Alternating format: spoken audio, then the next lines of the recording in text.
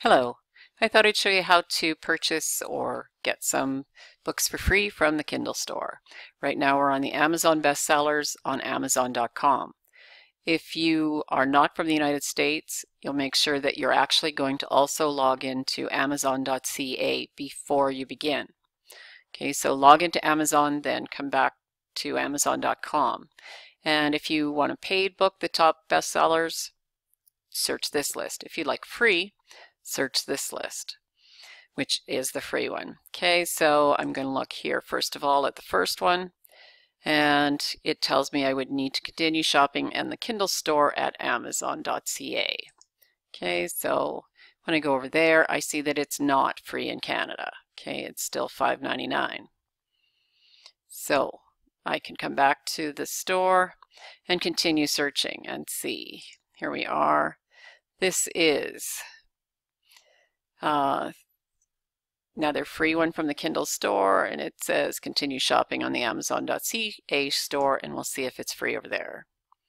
And it is. Okay, so, and I like the looks of the book, lots of stars, those kinds of things. So I'm going to open this title. And you can see it's still Kindle edition, Canadian, $0.00. So I'm going to read it. Unlimited reading, nope.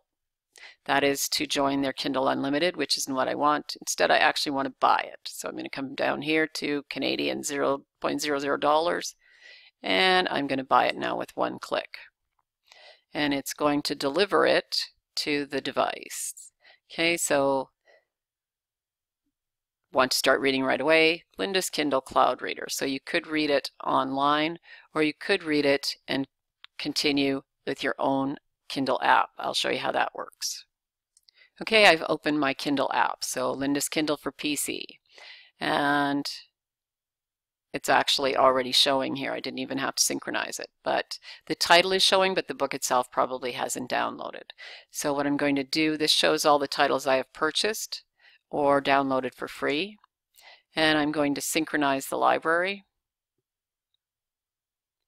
and see what happens there. And we'll try to open this one up with my Kindle reader.